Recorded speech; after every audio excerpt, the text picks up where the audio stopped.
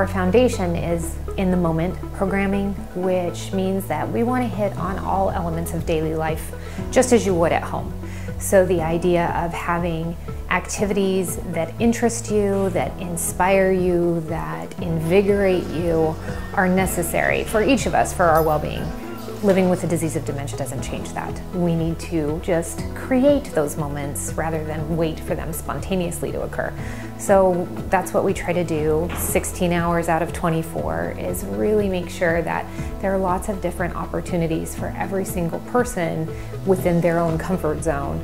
But keeping your body moving, keeping your energy flowing, and then having periods of respite and relaxation, and balancing that throughout your day is essential to what we do every single day.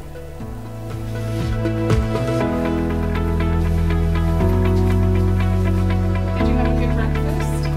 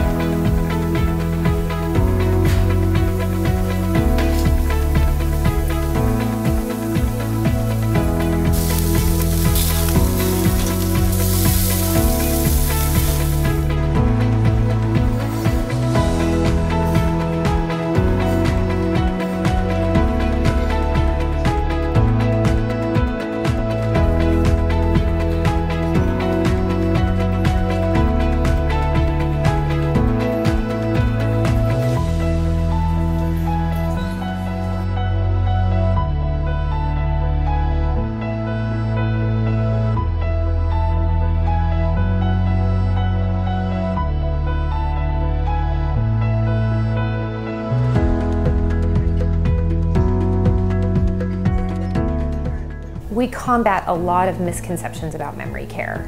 People reasonably jump to the conclusion that when our loved ones are at this stage of life that there is no joy, there's no excitement, there's no fun.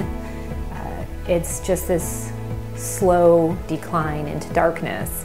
And we're committed to the opposite philosophy, and we would love for people to come by and see that more frequently, that we have moments of sadness. It's a progressive, debilitating disease for which we have no cure yet, but the journey can be a beautiful one for us, for residents, and for families equally. And I think that that's really important to convey, that this is a home-like environment. We know we can't replace somebody's home, but we can certainly fill this place with as much love as humanly possible, so that the wife who's visiting her husband of 71 years is as loved while she's here as he is as a resident here. That's what I would want people to know more about.